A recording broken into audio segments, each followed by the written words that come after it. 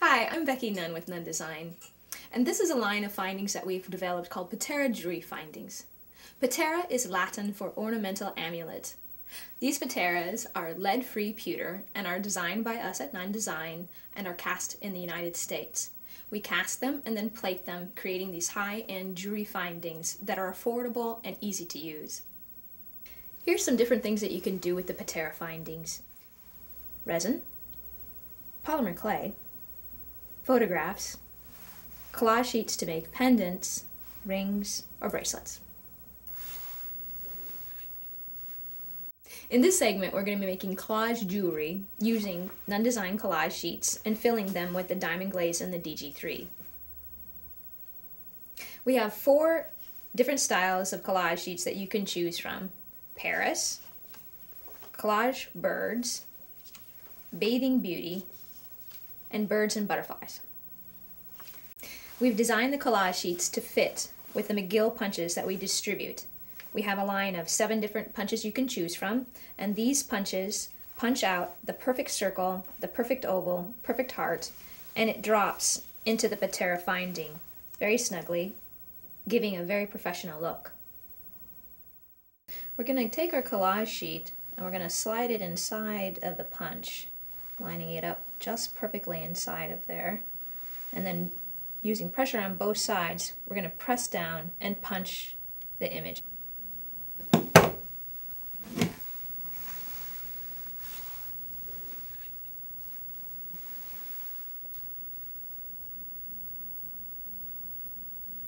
Over time, the punch will start to get dull on the inside, and sometimes it'll get gummed up inside there if you add adhesive on your piece.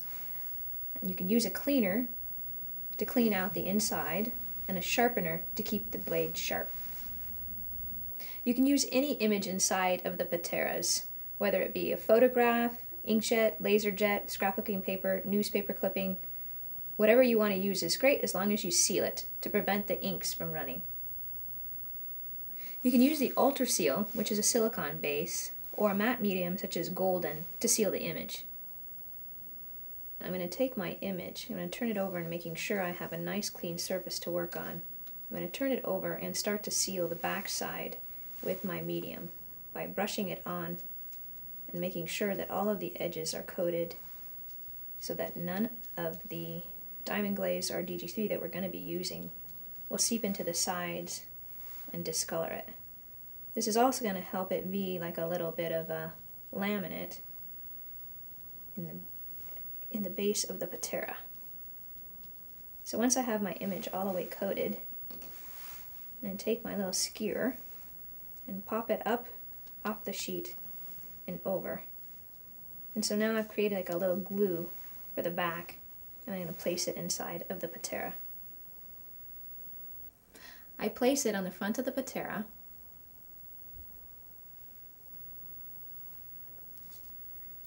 and burnish it down on all edges, making sure that all the air bubbles are out and that the patera is secure inside of the setting. I like to go back in with my little skewer and make sure that all of the edges are secure and that all the excess glue is off of the edges. Then I take my medium and go over the top again, making sure that my image is fully protected. It's important to take your time during these steps because this is a major part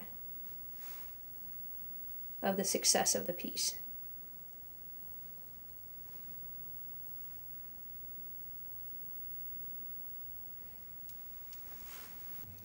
Once our sealant is dry, we're going to go ahead and use the diamond glaze over the top of the image in the patera, giving it a nice glossy finished look.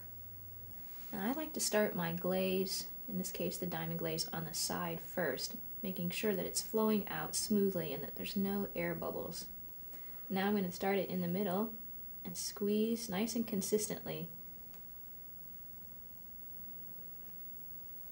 And then I'm going to take my paintbrush, which I washed off my sealant while it was drying, and I'm going to press it around inside of the patera. Bring it all the way over to the edges. If you notice, it's a little cloudy as you first put it inside, but don't worry because it'll dry clear. The diamond glaze works great on the thinner pateras, and for the thicker pateras, or the deeper pateras, we recommend the DG3, which I'll show you next. On the deeper pateras, we recommend the DG3, and again, I'll start the flow on the side to make sure that there's not any air bubbles before I press it inside and squeeze, filling it all the way up to the top. Now I was really careful and I started my DG3 on the side. You can see I have an air bubble right here and I don't have any inside, but I'll just make sure that all of the glaze is in there and that there's not any air bubbles. If there were some air bubbles, what I would do is I would slide them over to the edge with my little skewer or with a pin. The one I'm holding is dry now, and you can see it has a little bit of a concave look. So we can go ahead and put another hit of the diamond glaze over the top of the dry one. Again, I'm going to take it over to the side and start it flowing so that there's not any air bubbles coming out. And bring it right and slowly squeeze the DG3 right into the Patera again. And this is going to help it have a more domed look. Drying time will depend on humidity in your location, and what I like to do is take a little glass dish and place it over the Patera to prevent them from getting any dust on them while they cure. Once the images have dried and the diamond glaze and the DG3 is cured, you can make them into these fabulous little pieces of jewelry using the Nunn Design connector bars and chains. These are the samples that we did with the diamond glaze and the sample that we used with the DG3. Have fun creating!